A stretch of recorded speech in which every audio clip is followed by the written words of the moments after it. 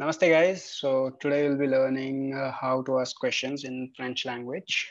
It is for beginners level. Mm, so let's start. So what do you need? Uh, you need to learn être and avoir verb. Two verbs are very important. Then you need to have very basic knowledge of articles. All right. And then vocabulary.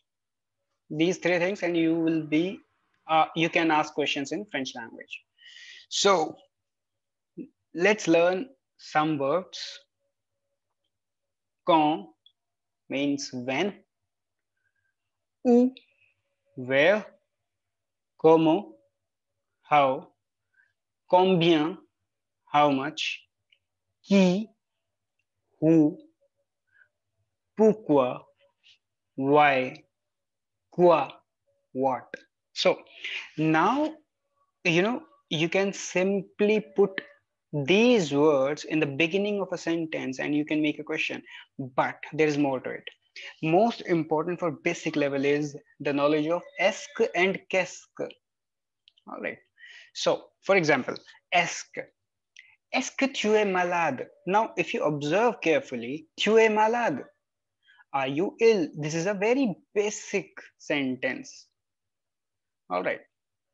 But when you add est, then are you sick or ill?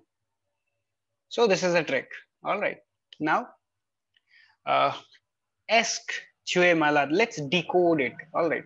Est is or are according to the subject. You need to remember it, right? Then tu is a subject, which means you. Then être verb is there. The conjugation of être verb is according to the subject. All right. Now, what you have to do is ask tu a and then the main thing. Malad. Malad is a noun. So there is a subject, there is a verb, and then there is a noun. All right. So now the idea is clear. Now the moment you add ask, it becomes a question automatically. It's not a difficult thing. I generally, guys, teachers teaches.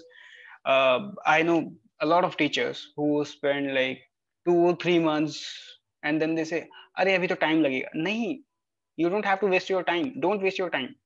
This is the trick. All right. Now another example. Est-ce qu'il est ton ami? Okay, all right. So for your convenience, I again decode, not really decoded, but simplify this sentence or question.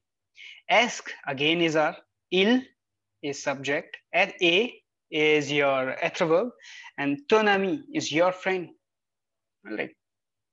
Now, smartest trick to ask a question is to interchange the subject and verb. Now, this is a second part. All right. For example, instead of adding est, qu'est-ce, etc., you can just simply uh, rotate uh, subject and verb. How?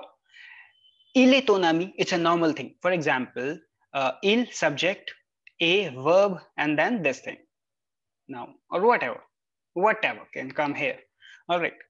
Now, il est ton ami. Now, if you rotate it, just do a simple rotation of these two words or subject and verb. Then it will become est-il ton ami?